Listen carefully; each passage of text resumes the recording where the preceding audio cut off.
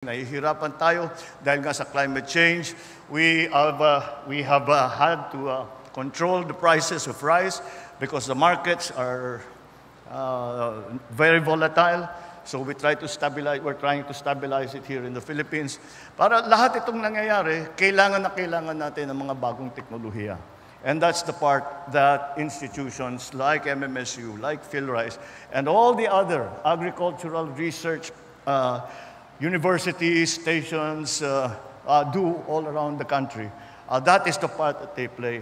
They then should be able to give it then to the government, the new technology to the government, and the government is the one who will take it from the laboratory to the rice field.